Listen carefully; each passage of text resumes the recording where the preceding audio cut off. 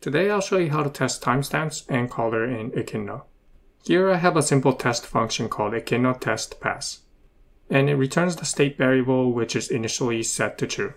Now when we run a test in Echidna, this function will only fail if Echidna is able to call this function setFail. When it does call this function, it will set pass to false, so this test, Echidna test pass, will fail. For Echidna to be able to call this function setFail, the current timestamp has to be greater than or equal to delay plus created at. Created at is the timestamp when the contract is deployed, and delay is set to 7 days. So if Echidna can fast forward the timestamp to more than 7 days after this contract is deployed, then it will be able to call this function, set pass to false, and the function will fail. Let's give it a try. Inside my terminal, I'll run Echidna inside Docker by typing docker run -it --rm. --rm means that after you exit Docker, then delete the container as well. -b.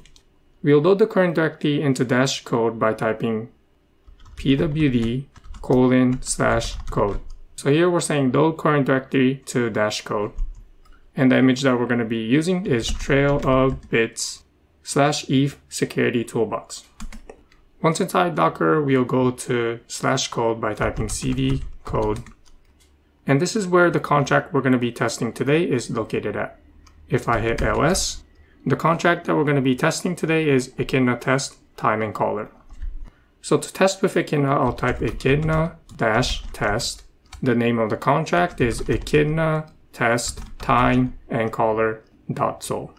Now I don't want to be testing with the default 50,000 times. Instead, I'll just test it 5,000 times by typing --test limit 5,000.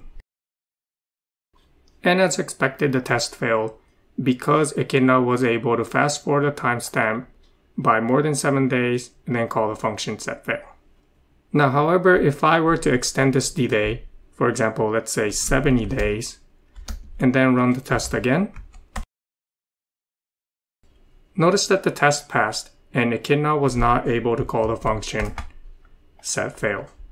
This is because the default maximum timestamp that Echidna will fast forward is 7 days. So when we extend it to 70 days, Echidna will fail to call this function setFail. To extend the maximum timestamp to be greater than 7 days, then we'll need to create a config file, which I did over here, called time.yaml. If I open it, you can see here that I'm going to set maximum time delay. Currently, this is in seconds, and this is 7 days. We'll extend this to 70 days, so that's multiplied by 10 by adding another 0. Save the file, open the terminal again, and then we'll run the same test. This time, we'll also pass in the config file by typing --config time.yaml. And now notice that the test failed again. This is because Echidna was now able to fast forward the timestamp up to 70 days, which we set inside the config file. So this was an example of how to test timestamps in Echidna. Next, let me show you how to test callers with Echidna. Echidna has 3 default callers. So these are the addresses that will be calling this contract. You can change these default callers inside the config file as well.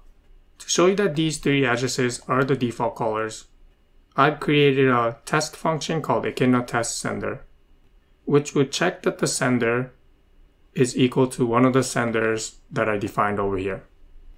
This state variable sender is set when Echidna calls this function setSender. When Echidna calls this function, it sets the state variable sender to message.sender. Afterwards, Echidna will run this test, Echidna test sender, and make sure that this state variable sender is equal to one of the senders that I defined in here. We'll run the test again.